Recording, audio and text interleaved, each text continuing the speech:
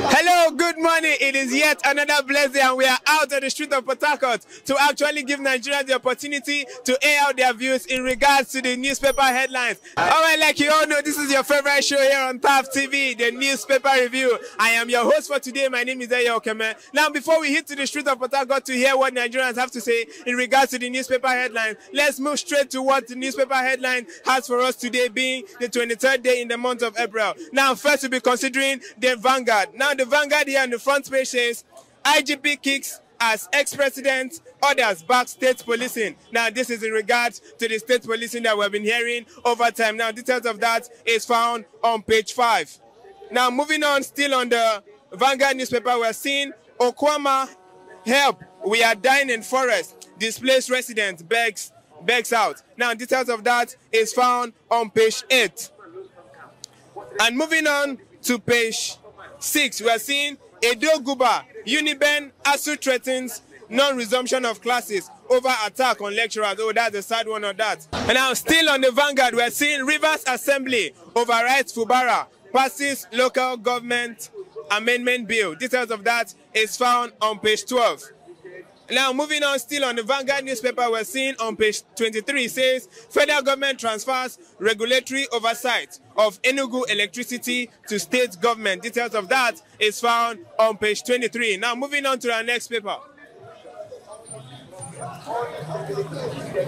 right, on our next paper review, we're looking at the Daily Sun. Now, first on the headline, we're seeing Tinubu keeps open mind as Jonathan backs state policing. Details of that is still found on page 4. All right, now moving on, still on the Daily Sun, we are seeing Obi raises concern over Lagos Calabar Coastal Highway project. Details of that is found on page 26.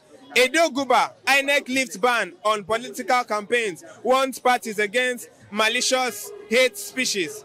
Details of that is found on page 26. On page 2, we are seeing, still on the Daily Sun, on page 2, we are seeing Face Bank appoints Aliboso as MD. Details of that is found on page 5. And still, lastly, on the Daily Sun, we'll be looking at page 5, which says, Headmen kill 3 in renewed attack in Benue. Details of that is found on page 5. That's quite a sad one. Now, lastly, on our newspaper review for today, we're considering the Nation's paper. On the headlines there on our Nation newspaper, we're seeing on page 3, it says, illegal foreign funds, mining fuel, illegal foreign funds, mining fueling terrorism, says Tinubu. Details of that is found on page 3. Now, still on the Nation newspaper, we're seeing Rivers Assembly overrides Fubara, passes local government amendment bill. Details of that is found on page 3. Now on page 27, still on the Nation newspaper, we're seeing food crisis looms in Nigeria between June and October. Details of that, you can find it still on the Nation newspaper on page 27. And on the front page of the Nation newspaper, we're seeing Jonathan orders key state police. IGP differs. Now, this is still the case of state policing, and IGP stating out his points that Nigeria is not ripe yet to actually undergo state policing. You can still find details of that on page 4. Now, still on the Nation newspaper, we are seeing World Igbo Conference, Ohaneze decries imbalance in federal character. Details of that is found on page 5. Now, lastly, on the Nation's newspaper, we are seeing government to sell Abuja, Ibadan, Benin, Kaduna, Kanu discourse. Details of that is found on page 2. All right, now that's all we'll be giving out for you on the newspaper headline for today. Now let's sit down to the streets and get to hear what Nigerians have to say in regards to this newspaper. Stay tuned. Hello, good morning, sir. Good morning, my dear. All right, you're welcome. Now I'd like your thoughts on the Vanguard newspaper that says IGP kicks as ex-president and others back state policing. Now this is the federal government speaking on state policing. Now, we still remember the story, and they are bringing it back. Now, what's your thought on that? Well, my candid opinion is that I stand with the IGP. As an expert, as a security chief, he knows what he's talking. He's a professional in his business. He's not a politician. He's a trained policeman. He knows he's talking from experience. Now, you see, since 1999, we have seen the trend how politicians hijack systems and build systems. And what do they call system? It is putting things that they will use in winning election. Okay. Nothing matters to a politician than putting a system that will give him victory in election. Whether it is by hook or crook, okay, he or she wants to win election. Surely. And these people have ordinarily had what they call foot soldiers. These foot soldier jobs they do is to do dirty jobs. They go snatch ballot boxes, kidnap people, fight the opposition, destroy the opposition, and in short, cause mayhem. This time they have not given them license. Okay. These are hoodlums. Obviously. They are street boys. Okay. Let us reason. If we have accommodated some certain persons and call them state police, and the state police will be paid by the state government. Bros, he that pays the piper dictate the pace. Obviously. And these our politicians, they are not American politicians. They are not Western politicians. They are Nigerian politicians that love intimidating the opponent. Governor will stop other people from campaigning. We have seen. Governors will send people to remove people posters. Governors will come up with decree 22, decree 30, every decree to make sure they oppress the opponent. So if a governor had this security as his own beck and coin, that is a recipe for intimidation. They are like horseback, they are like other vigilantes, but now you have given them recognition as state police. These people will work for those money bags, those their masters. So they will become the ruling party's security apparatus. Who is fooling who? Let us toe the line of the IGP. We have not even finished, even with the regular police. They have to rig elections. Permit me to say. No, every how much more giving this licensing? By the way, who are the state police? These boys are still, these people will come from the political setting. It's not. Every local government will produce character commission in the state, and it will end up being a great violation of law. Please, the IGP is absolutely correct because it's a professional. All right, so please, one last question before you go now. Do you think this state policing will result to ethnicity? Like having to, this set of persons are from this tribe. Do you think it will bring some level of ethnicity? Because the Senate president made it clearly that if this state policing gets to play out, that some persons will actually say, okay, seeing this person is from my part, seeing this person is from my tribe, okay, let me just have it. Do you think it's going to result to some level of ethnicity?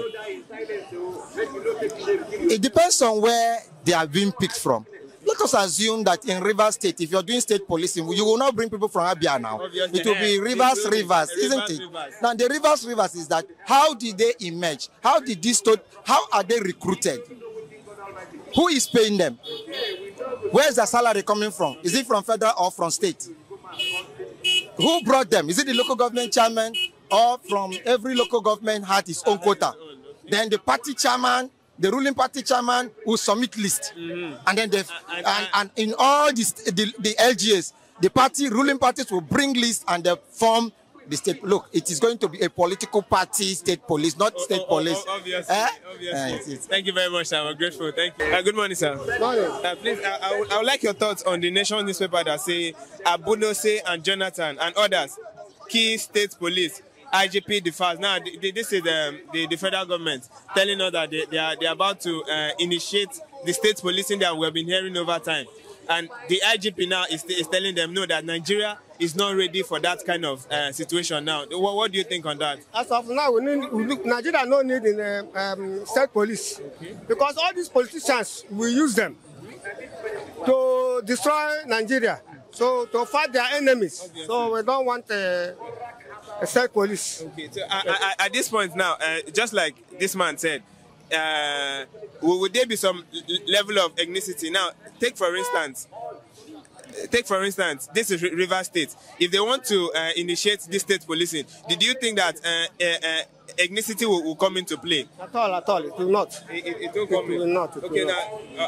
All right, now I would like your thoughts on the Nation newspaper that says illegal foreign funds mining fueling tourism, says Tinubu. Now, this is our president telling us that the illegal mining site that we have in Nigeria is not, in quotes, being funded by Nigerians and the nation at large, that we're having foreign hands. Even the terrorism, okay, in quotes, like Boko Haram is being funded by outsiders, not we Nigerians. I disagree with him. Okay. I disagree with, because the Boko Haram, they are the one that started it initially. Because I could remember 2015, before Buhari took over president, he was threatening that if power did not return to North, that monkeys and baboons will shed blood. So those things are not what he's supposed to say. So they are the people that started it. It originated from North, just like as we are now. Nobody can come to your community and instigate crisis, and if you allow it to happen, that means you are in support of that. When the thing escalated, you don't need to blame any international community or any other person about your misconduct. So I disagree with you. At this point, it means what we're having now first started with us. Yes, now. So even if we have external hands, it's just because we have support from inside. Yes, of course. Okay, of course. It's outside that rat okay. that always tell the inner rat that there is something fishy inside. All right, now let's divert a little bit. Now, this one has to do with state policing. The federal government, you know, they have been telling us about the state policing. Yes. They are finally bringing it into limelight. But the Inspector General of Police is saying that Nigeria is not ready. Nigeria, they never did ripe to actually undergo community policing. What's your thoughts on that? Yes, the IGP is very correct. Nigeria is not matured for community policing, okay, because the federal police we have now, even federal government cannot even handle them well. They are intimidating citizens here and there. So talk more of bringing a community police. That means citizens will not have base. They cannot even rest at all. The intimidation will be much on us. We will be suffering from federal police, state police, even other security agencies. So it's not encouraging at all. Just like in Rivers, where we have us park, they go after even having issue with your girlfriend, they'll come and arrest you, intimidate you, all those things. No, I don't think they are matured for that. At this point, thank you very much. Now, so generally now, as a Nigerian, did you think we're actually moving forward, or we are still where we used to be? Nigeria is so stagnant at this point. They are not doing anything. We don't have any plans on ground to move the country forward. So we're having leaders that don't have plan, they don't have vision. They're only there to siphon our funds. So it's not helping at all. No plan at all. Thank you very much. All right, this is where we come to the end of our newspaper review for today. Remember, I've been your host, Eya Okeme, and you have actually seen the reactions of Nigerians. They have actually aired their voices in regards to the things that are actually affecting every single Nigerian. Remember, you all can be part of this show.